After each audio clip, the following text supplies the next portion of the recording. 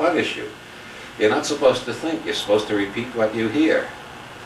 And almost all books are written on that principle. Books are written, this is the truth, I have found out the truth, I will now explain it in chapter 1. I'll explain a little more in chapter 2. In chapter 3, I'll summarize chapter 1 and chapter 2 to make sure you get it. Then in chapter 4, I'll tell you a little more. Then in chapter 5, I'll repeat it a different way. Then in chapter 6, I'll tell it to you again. Now you better believe it. I've proven it. Now go and tell all your friends to buy this book so they'll learn the truth too. And people who've been through our educational system, they think they're thinking when they're just repeating like parrots. So I set out to sabotage the whole system by writing books that nobody can believe.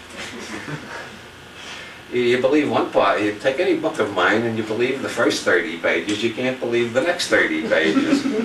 If you somehow make a synthesis between them on some upper Hegelian level, this is the thesis, this is the antithesis, and somehow I'll make a synthesis up here, you find the next 30 pages throw you into an entirely different reality tunnel. By the time you get to the end, you don't know when I'm kidding and when I'm telling the truth. And perforce, you either have to start thinking, which is how people end up in seminars like this, or they throw the book across the room and they say, what's this son of a bitch up to? I think he should be banned.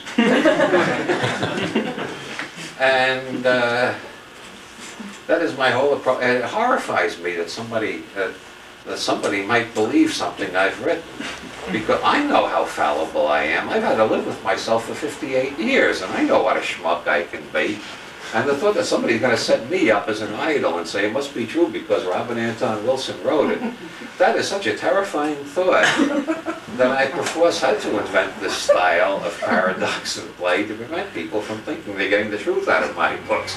What you're getting out of my books is my guesses, my hunches, sometimes my prejudices, but I don't know.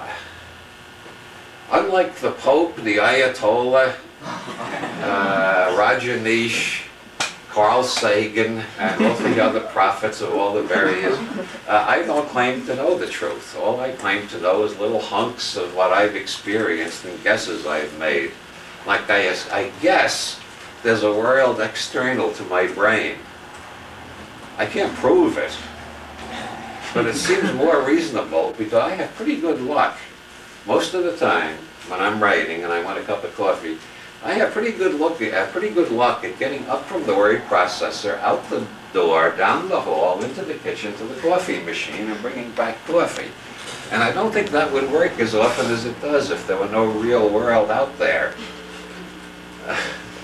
I know there are philosophers who can prove there is no real world out there, but I find it more convenient to assume that there is. I also assume I don't know anything about it, except how to find the coffee. Beyond that, it gets more and more perplexing and confusing.